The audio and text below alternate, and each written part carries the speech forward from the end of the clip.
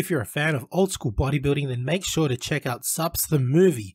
Filmmaker Alex Ardenti explores the $40 billion sports supplement industry, delving into the origins, evolution, and current state of supplements used by millions of fitness enthusiasts worldwide. Available at Amazon and Vimeo.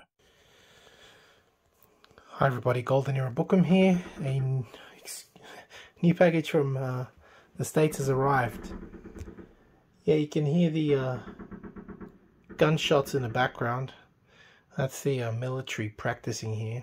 You can imagine how it is right now around Europe. All the military stepped up with the war going on. So they're doing their practicing. Yeah. Anyway.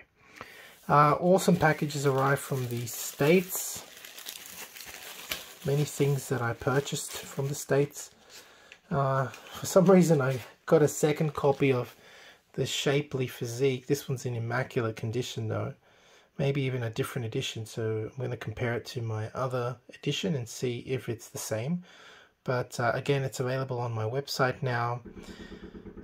It's basically the predecessor to building the classic physique the natural way, because it goes through the many exercises that Steve Reeves would have used to build his physique. I've compared the program that's in building the classic physique with this one. It's very much very similar, and follows as well the different phases that Steve Reeves actually used. Very similar methodologies in the Shapely Physique to what actually Steve Reeves used to develop his own physique. Highly recommend this book for those interested. Let's have a look at what else is in this fantastic load from the US. Basically, I got this How to Mold a Mighty series from George F. Jowett, which was some of his original courses. And just flicking through the inside, I actually realized that it's the same exercises that are recommended in his later publications, which is unfortunate. I thought that the information was going to be a little bit different. It's unfortunate, but nevertheless, I might offer these on my website too. How to Mold a Mighty Grip uses strongman techniques to build the strength of your fingers, your gripping power, your arms, everything, right? It's still a very good read. How to Mold a Mighty Chest. I'm assuming that's with oh, God knows. I haven't actually read it, but it talks about, of course, rib cage expansion, which a lot of people don't believe in, but it actually works. The different kinds of rib expansion exercises, which I actually teach in my courses and stuff during my online coaching. These techniques have worked forever. I mean, the rib cage you can expand, and I mean, just lab on some muscle. Back then, bodybuilding wasn't as big as physical culture was, and people wanted a big chest. It meant vitality, it meant good health. How to Mold a Mighty Back, How to Mold Mighty Legs, and a Mighty Arm. So these are really great books from George F. Jowett, one of the original bodybuilders from the 1930s, from the Bronze Era. Now, these two books from Tom Platz I've been wanting to get my hands on for a very long time. They are his legendary workouts, his true workouts that he used for developing his incredible feathered legs, which nobody had ever seen before, and the incredible upper body mass that he displayed in the early 80s. These books are just incredible. So, yeah. Can just imagine the golden information that's within. I started a Tom Platz series a long time ago, but was unable to get this information until only recently. So I'll be covering some of this, maybe with a new Tom Platz series, and maybe even sell these as well on the website. So have a look out fairly soon. Other than that, there's a whole bunch of mags and other courses that I've purchased. Here we have many again of David Prowse's original magazine. And Power. Power was, there we go, Power Fitness and Health. Sorry, Power Fitness, Health and Sport was the magazine that David Prowse, who played Darth Vader, actually was the editor of, and it was his magazine from the UK. Believe it or not, David Prowse, national heavyweight champion, heavyweight weightlifting champion of the UK for several years, who played Darth Vader in the original Star Wars trilogy, also had his own magazine called Power. So I've been looking at this very rare collection of UK magazines. I actually purchased, as you may have seen in one of my recent videos, most of David Prowse's collection of magazines, or at least many of them. And yeah, excited to go through these as well with you soon. Some amazing covers here. You can obviously see Vince Gironda, Jim Hayslop, the very late and great Dave Draper, plus other people. Here we go. Here's another great book. This one's actually written by Brooks Kubik, History's Strongest Men and How They Trained. And of course, we're talking here about Doug Hepburn and his incredible routines. So actually, it's one of the books that I've been wanting to get my hands on, because I'm very interested in learning the Doug Hepburn methods. I'm trying to get into more advanced training like not just Reg Park, but more towards the training of Paul and Anderson, Doug Hepburn, and Marvin Eder. That's the kind of training I'm interested in, because I'm trying to develop my strength and maximum genetic potential. When you get to a certain point in strength, you have to start lowering the reps and increasing the sets and go quite heavy. And the programs of Doug Hepburn and the like are very, very result producing. So I'm very interested in reading more and more about the great man. Speaking of which, I also purchased Bradley J. Steiner's The Squat.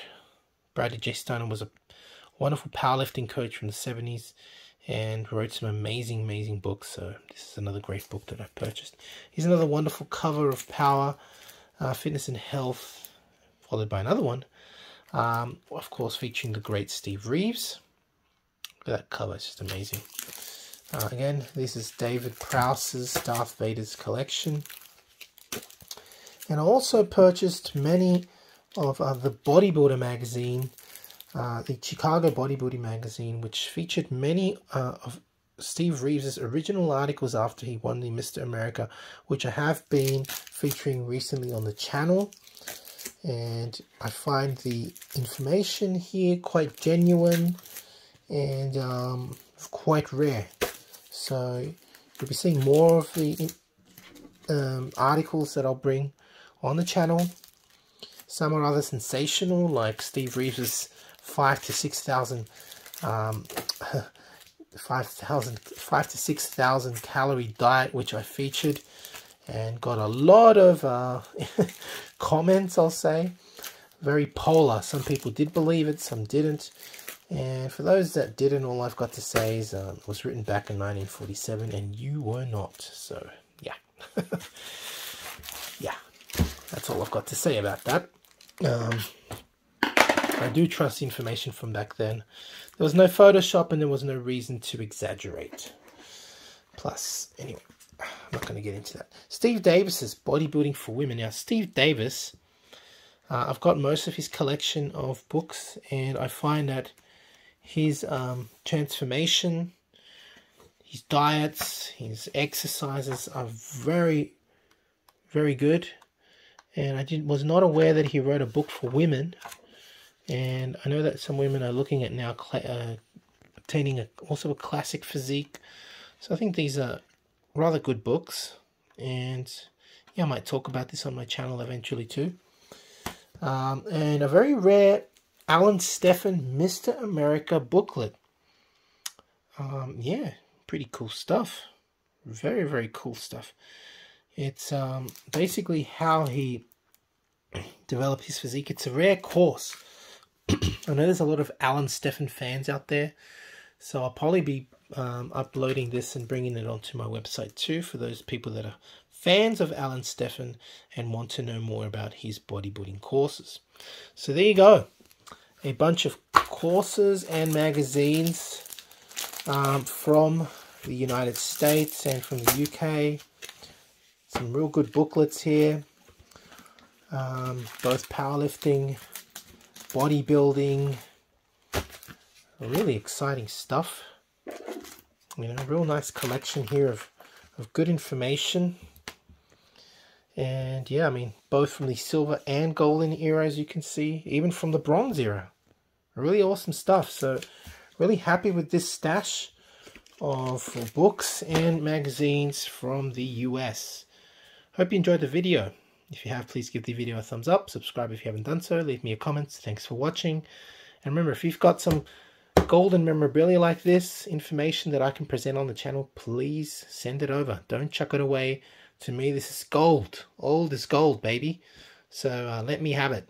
All right, this is the Golden Era Bookworm saying bye for now. Now, if you're interested in learning more about Vince Gironda's approach to bodybuilding, his principles, and all these tips of wisdom that he has, I mean, there's so much stuff that probably hasn't been proven by science, and it will take science to prove or disprove Vince. But to be honest, these 3 books, I believe, which I call the Classic Physique Bundle, are the best books that Vince ever came out with. And they, of course, are the Wild Physique, the Master Series, and the Pro Series. Have a look at it this way. The Wild Physique, I believe, is like the ABCs of Vince Gironda's principles to bodybuilding. He teaches you the exercises and his principles. But how do you put them together? Well, the Master Series is a 14-month program of using all of these principles, all of the diets that Vince came out with, all of the exercises. And believe me, it's a brilliant, brilliant program. Many people have used it. I know personally a lot of bodybuilders that have actually used it and made fantastic results with it. And of course, the Pro Series was a book that he came out with later on, specially targeted for getting into competition. It's just these 3 books, as I call it, the Classic Physique Bundle, Vince's best work, and available, of course, at www.goldenerabookworm.com. Now, the Pro Series of Bodybuilding, which was targeted for professional bodybuilders, contains 6 programs, each of which go for 2 months each. So it's a whole year, again, in preparation for competition. Online training is now available, including my new program, Novice to Classic, a program geared towards beginners and novices looking at developing a classic physique, as well as Classic Cut, geared at those who wish to lose weight and gain muscle fast. Details available at www.goldenerabookworm.com. Need a bodybuilding poster for your gym or office? Then check out Ironman Magazine Archive.smugmug.com for the highest quality posters on the planet. Scroll through the galleries of all the legends, including greats such as Arnold, Frank Zane, Sergio Oliva, Serge Nubret, Tom Platz, and Larry Scott, and much, much more, and select your poster now. Your favorite YouTube channel, please visit teespring.com/store/goldenerabookworm for merchandise, including t-shirts, hoodies, face masks, phone cases, and much, much more. Once again, at teespring.com/store/goldenerabookworm. Become a patron at www.patreon.com/goldenerabookworm for hard to find books, scans of rare photos, and articles on the golden era of bodybuilding. To take full advantage of my collaborations, use code GEB20 with nspnutrition.com and vincegironda.com, as well as code bookworm12 at osl.com for a discount at checkout. I don't think that Bill Phillips looked at it as, I want to compete against them. I want to destroy them. If they pass legislation basically making any type of food supplement a prescription item, that would be the end, the death of the entire food supplement industry. Take your vitamin pill now. In the 1960s, the sports supplement industry was barely emerging. I think the reason why Joe Weider was so successful was he had Arnold on his side. He wasn't selling supplements. He was in the dream business. Joe Weider was a marketing genius. People would say the promotions or the endorsements back then were cheesy. To me, it wasn't. I loved it. Fitness was taking off. You know, fitness became cool. You had a lot of readers that wanted to be like the stars that they idolized. Bill's strength is his marketing savvy. He's a marketing genius. Got it. It's only vitamin. the right of American citizens to have free access to dietary supplements of their choice.